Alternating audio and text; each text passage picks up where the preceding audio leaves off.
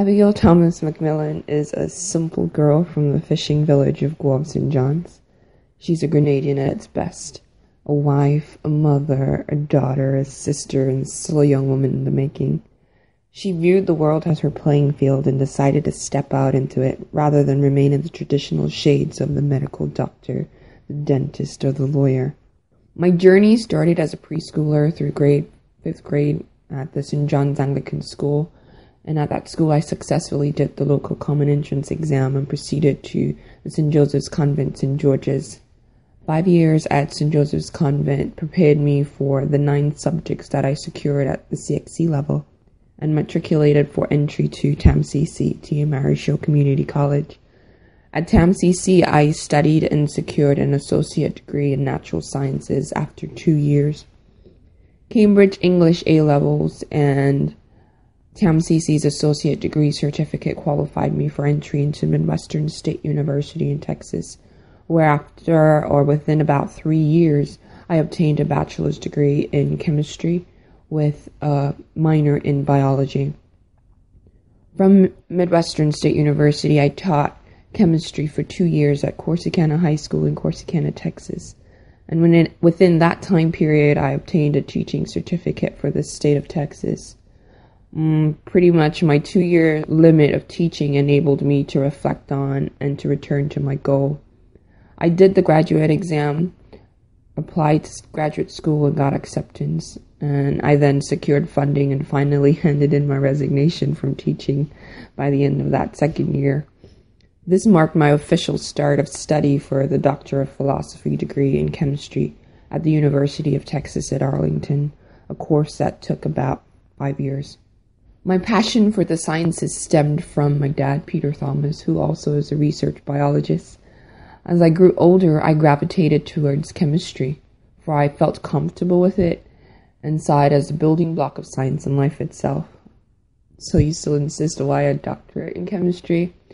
I have always been determined to go the distance with chemistry, and my mindset was that science gives you training in instrumentation and procedure in a short period, but not the principle behind it all. Such leaves the individual stagnant and easily disposable. Hence, I just wanted the higher platform, an area where intellectuals dwell, and a place where stars come and go, a place where I alone can determine my self-worth.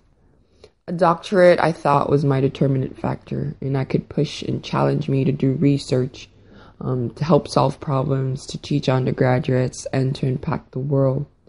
To date, I have published 4 papers in some of the top scientific journals in the US and in Europe, and I have been working alongside scholars from other universities in the US, Hungary, and Brazil, and top individuals in the industry. There is no stopping me now, and honestly, my family expects that of me. The greatest challenges I've faced, the one was being plunged into a male-dominated area.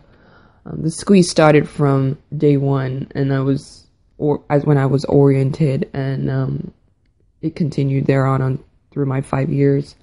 But I was determined to erase that stigma, though. My resolve was to stand up and stand out amongst and in front of the best, for only the best mattered.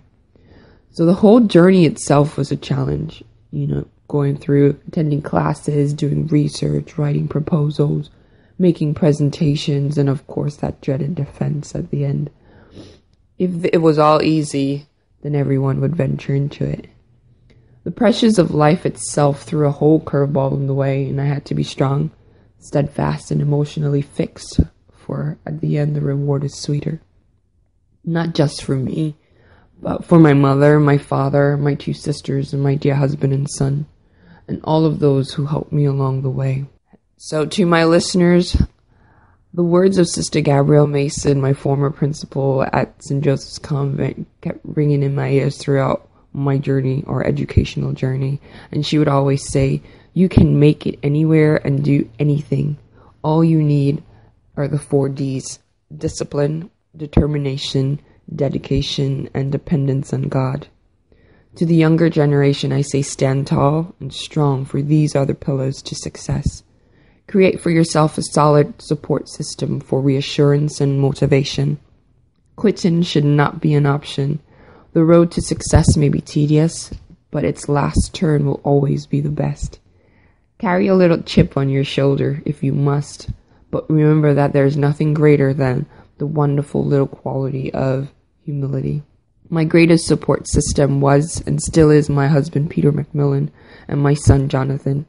You cannot be a better comforter. My parents, Peter Thomas, always say Peter Tom, and Vilma Thomas will forever remain my chief inspiration. My sisters Shamika and Andrea, and my aunts and uncles and numerous friends. I did it all for us. Thank you so much.